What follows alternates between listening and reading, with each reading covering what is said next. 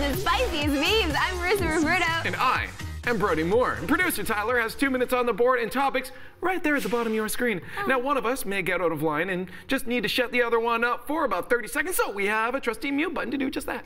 Yeah, that's real. Of course, we love it when chat calls us out when we're wrong, so don't be shy. We can take it. Let's start this off with a new story, a fantastic story. We're going to dive into our top story with everyone's least favorite subject. Yeah. Loot boxes. Okay. U.S. Senator Josh Hawley announced yesterday that he would be introducing a bill banning loot boxes and pay-to-win microtransactions in games played by minors.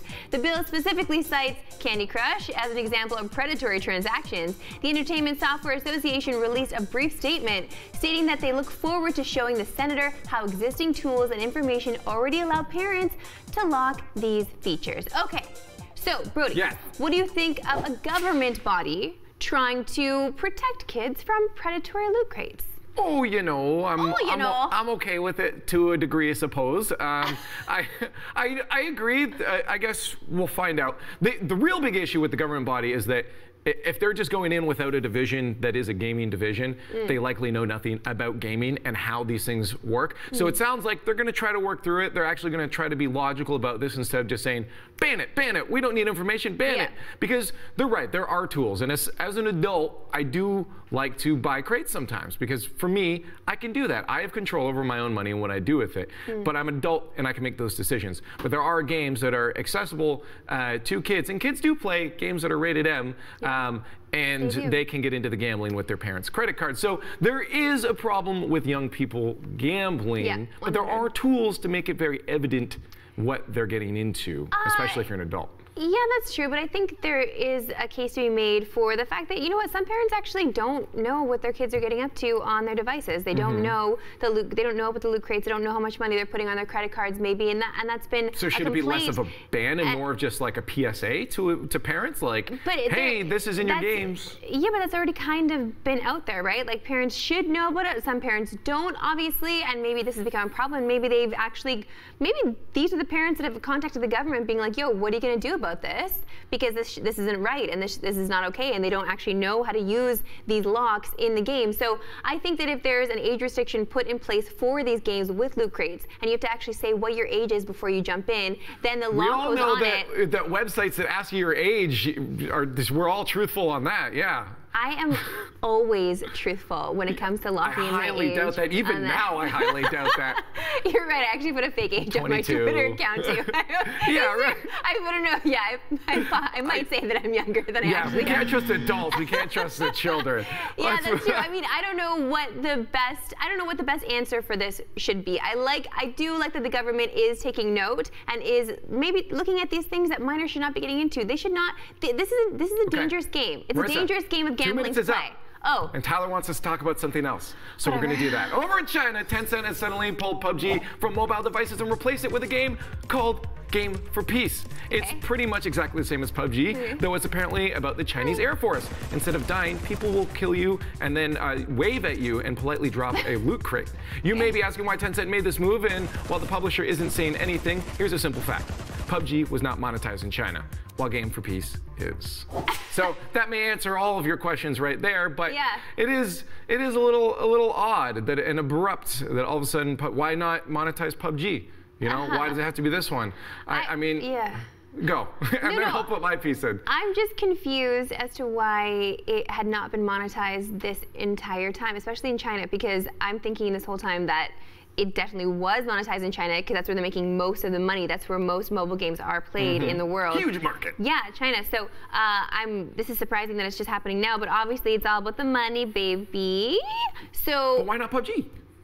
Well, because maybe they can't market it to kids. I'm assuming they can't market it to kids, right? That's true. We need to sell loot boxes to kids. With the violence. So yeah, full circle now. Let's get money from kids. Because remember, that's where they're getting all their money from. It's the kids with the credit cards and their parents. They don't really know any better. They just think they're spending like 99 cents here or there, but it adds up. Of course, end of the month, when you get your bill, you see what they get up to. You test. But no, it's obviously apparent now that they were not making the money. It's time to make the money. Let's market to children. And you said there's also going to be like it's not shooting. It's not shooting like bullets. Like it's shooting. Paintball.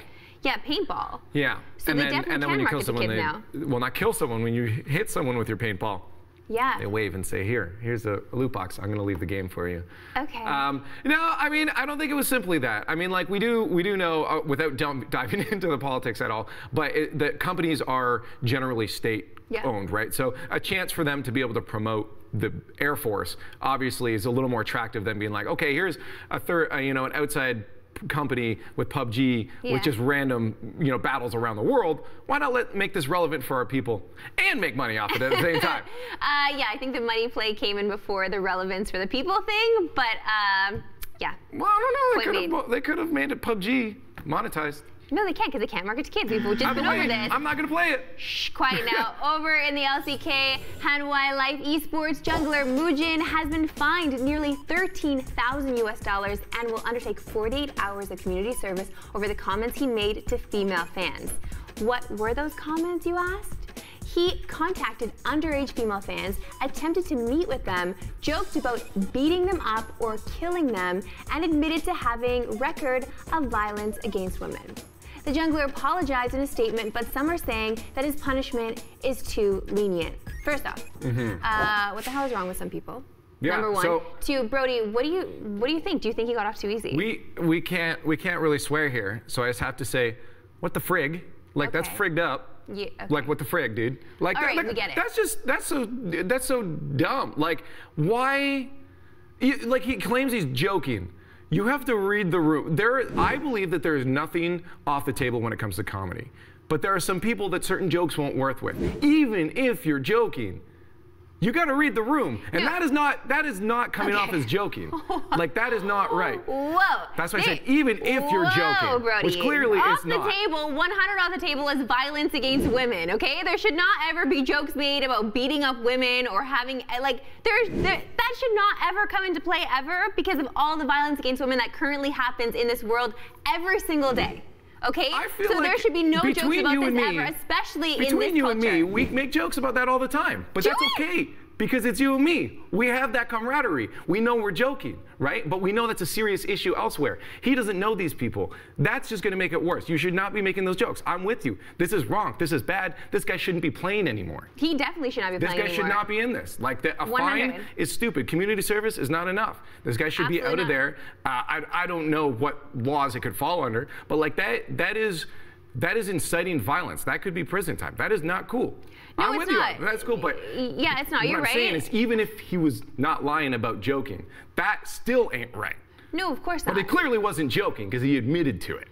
He did. Obviously, this is a problem that we're seeing in real sports as well, like sports. The NFL has a massive issue with this, just a lot of domestic violence cases that come about. And then some of these guys still get to play when the season comes around. Like, it usually happens in the off season. Like, it's so friggin' messed up. I don't understand this world, and I don't understand why people continue to behave in this way. Like, I'm not a counselor. I don't know how these people can seek help. I'm not sure what exactly they need. But they need to.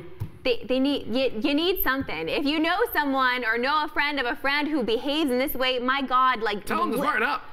I don't even know what to do. That's the thing. That is the actual issue here. Is that we don't know how to help. We're not doctors or psychologists, so we probably won't come to a conclusion right now. So let's lighten it up a little bit. In lighter news, Fortnite Season 9 launched today, and a group of leakers have already uncovered what looks to be the next crossover event. Data files describe a limited-time game mode called Wick's Bounty, which is likely a reference to the John Wick movies. Considering that the third film in the franchise comes out next week, it's likely that we'll hear about this potential crossover soon.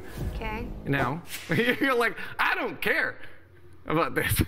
But John, seriously. Why are we talking about this like right after a violence against women I didn't topic? write it. This is a terrible sequence of events. I blame Tyler.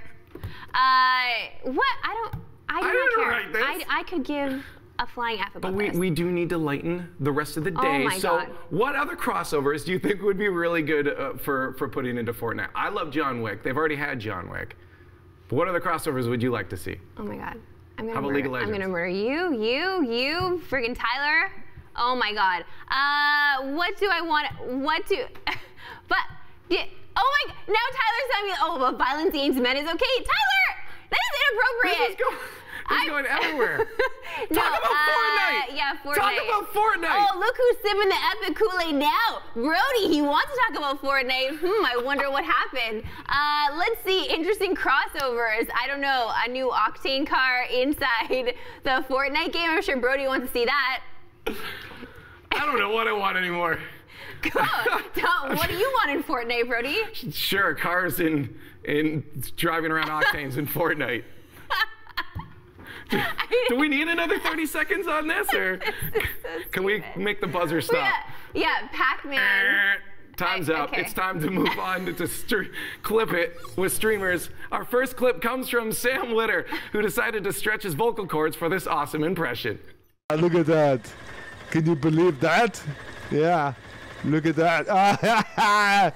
Look at these guys, these scrawny little battle droids with their skinny little arms, and they don't have any good cardio to back it up.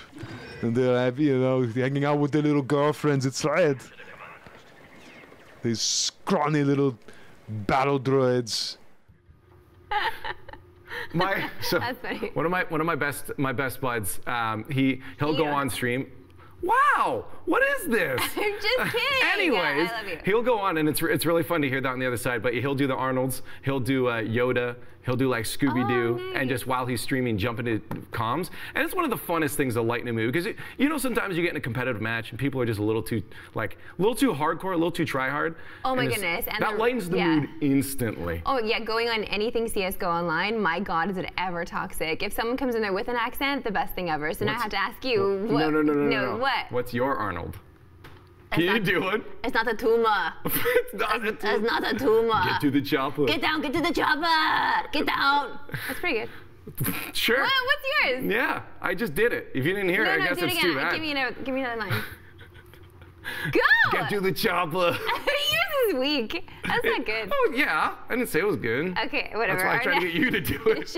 Our next clip is from Miss Gibb, who got a little shy when Maya decided to call him out.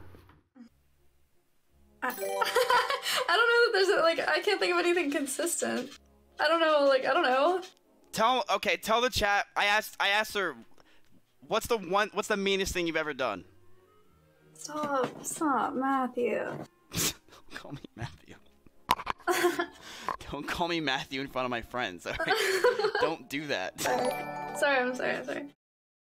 Aww. You don't want your real name online. Okay. It's dangerous. Now everyone's gonna stalk him.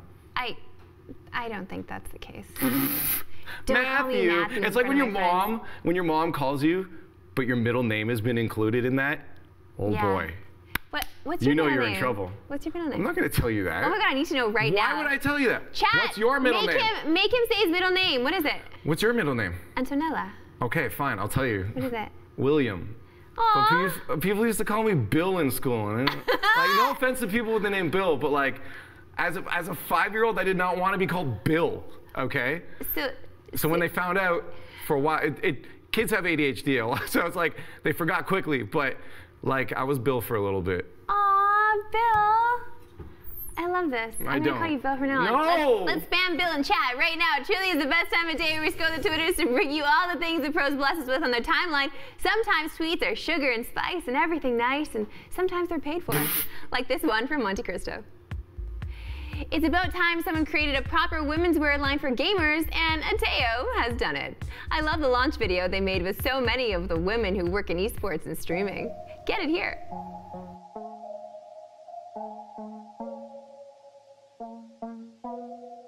Got a story to tell. It's been hard on us all. Communities to support us, but quizzing us cause they're trolls. We all started from nothing, and together we're special. Wish I could say thank you to Twitch chat, cause they are my angels. Games taught me love, games taught me patience, and one taught me pain. Now I'm so amazing, I've won and I've lost, but that's not the lesson. The game's what I love, and stream is my passion. Never that I say thank you, games. Thank you, games. Thank you, games. Okay, Brody, the question here is, how do you feel about the term gamer clothing? I don't know. if I feel. Right? Like that? I'm just confused. Okay, there's a few. You know what? I don't want to salt on the actual creation of that video because I bet you so many people that were making it had so much fun. And I do know a few of the girls in the video, like they're lovely humans. All of that, I support you 100. The video is like it's a little cringe.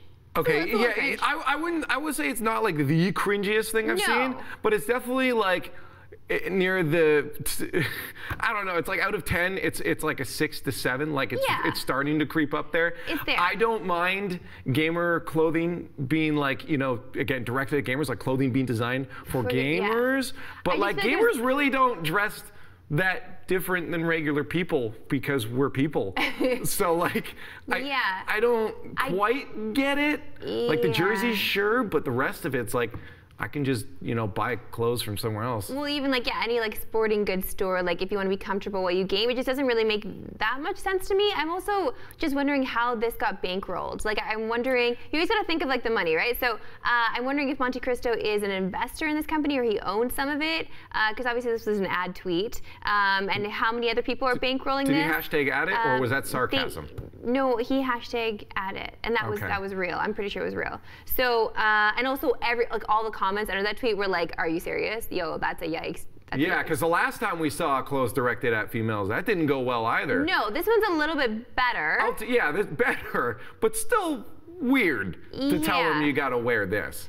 Yeah, I mean, let us know in chat what you think. While we move on to our next thought, because we don't know what we're thinking. Our next profound thought comes from Smash Bros. Melee Pro Zane. My dad. Look, Zane, Marth. I love it. It's just the simple. There's no rest of the costume. All he has is a sword. Now you're Marth. You might not understand fully what the game is, but at least he's trying. Like, has your dad ever just like done some kind of Rocket League reference? Be like, look, Brody. The greatest is just when he's talking about it, like about me to other people. He always like says like, I'm like this world famous guy, and I'm like, not quite true, but I really do appreciate how much you care about this. And it's not the RLCS, it's the RCLS. Aww, Papa. To be fair, I did get tongue-tied when the RLCS was first announced, saying RLCS too. So I don't blame him that much. Daddy's little boy. But our last profound thought is another one from the Smash community, but this time Ultimate Snake Vein MVD says, I had a dream both my arms were broken and one cast was blue and the other one was red and people called me Joy-Cons. I've never been so shook, waking up, but also happy and smiling in relief. Why would you... Brody. Why would you tweet that? Brody. So, I need to know that what does Professor Science have to say about that dream? He wanted likes on his tweets. So he made a good tweet. And now, why would you tweet that? Now people are going to call you Joy-Cons. You just gave yourself a Bill nickname. You just ruined yourself. Now you're Bill.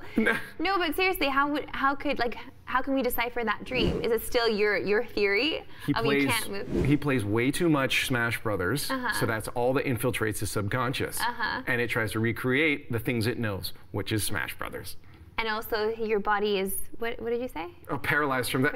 Well, that doesn't have anything to do with that. Also, he may have Joy-Con arms one day. He said he couldn't move them. He said he couldn't move them, right? Oh, yeah. That's because they're Joy-Cons, and Joy-Cons don't have nerve endings.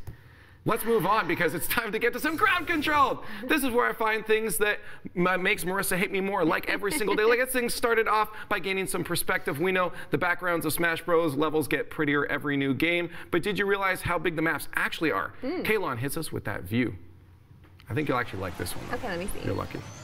So that's them smashing down in the corner there. Do you see them? Okay, just tiny down there. Oh, that's huge! They're massive! Jesus Christ! Like, that's why there's so much input delay on this game. No, come on. This can't be. That's not real. Huh? Is this real? Yeah. No. These are the maps. These are how big these maps are. That doesn't make any sense. Why would they do this? What do you mean? Why would they make the maps so big? To make them look good. Yeah, but Marissa, do you understand how game design works? Yeah, but you gotta make people attracted to your game. Yeah, but you're just playing on a stage, though. You can just make the stage. Then what's behind it? It doesn't matter, because you're just focusing on the stage and playing on the stage. That's why you don't realize how big it is. Now that makes me want a Smash Brothers Battle Royale, though. Oh, yeah, 100. Maybe that's what they're setting it up for. Huh? Maybe that's what they're setting it up for. Do you think? Well, I don't know. I doubt it. I mean, everything is Battle Royale nowadays. Yeah, I mean, it would be nice to see that though for the scene. Why not? Like have a little something. Maybe somebody can mod it because of the maps like this. Someone get on it. Yeah, Please. can you guys please? I want to play that. That would be amazing. I know everybody likes graphs, so let's do another one on the screen. This time we're comparing annual units sold for all video game consoles. Okay. So the Atari Let's see. runs its course for a while. I'm waiting until the PlayStation comes out, because that's going to just dominate. Yeah, oh, I love these so much. Actually, it's insane how long the Atari was going for. All the way up to like the 90s? When did it fall off? Nintendo, just dominating. Yeah. Did you see any? Okay, You here's can't the see thing anything. though, I can't actually see. Okay, so what, here's the PlayStation coming to the market. The Xbox actually doesn't last that long, but it made me realize how much of the market Nintendo dominated. Like including their handhelds. It's actually insane. Okay, and then the PS2 obviously crushed for so long. And then do you remember when it had like the lighter version? Look. And so many people purchased? All the way up until 2010, the PlayStation 2 is still being sold. And there it is, it's kill off in 2013. That is insane. And of course, at the top of the market is still Sony with the PlayStation 4. Yeah, but Nintendo, one thing a lot of people didn't realize is like, they're like, oh, Nintendo's dying, the Wii U sales sucked. No. They had the entire handheld market. Like, they owned, like Sony tried. Sony tried to get into that. It just did not work. Yeah, the Vita was still something special. I really liked my Vita, and it still held charged like I know, years the Vita was later. sick, but there's no games for it. That's the problem. I know. There are a few good ones, though. It's just like, and then people usually get surprised when they see Microsoft so far at the bottom, but Microsoft, you have to remember that they only really sell consoles on this side of the world. Like, they only really sell, their bulk sales happen in North America. So, Sony is 100 worldwide and does a lot of their selling in Asia. So, no, it just makes sense. Like, that graph, I mean, it doesn't really surprise me, all those numbers. It's kind of like right on the money. Right? All right. Exactly what we assume. Well, I want to get to a post now that will make you hate me. I'm kidding. I'm being nice to you today. Our last post is just something relatable. There are so many things we all do in games, but maybe don't think about, like looting empty barrels in Skyrim. Me, looting in Skyrim. This container's empty, bruh. Me. I doubt that. I'm going to check anyways. And then when there's nothing there, surprise Pikachu face. What? There was actually nothing in there? There's so many like gamer OCDs that I do. Like one is like you hold all your most powerful weapons and like potions and stuff to the end. You're like, I won't need this for a big battle later on. I'm gonna need this. And then you still don't use it. Or like you go down one path in a cave. You're like, this could be the actual path. I'm gonna go see if there's ammo this way. No, it turns out that's actually the right path. So you gotta go all the way back, get your ammo looted up, and then go the right way.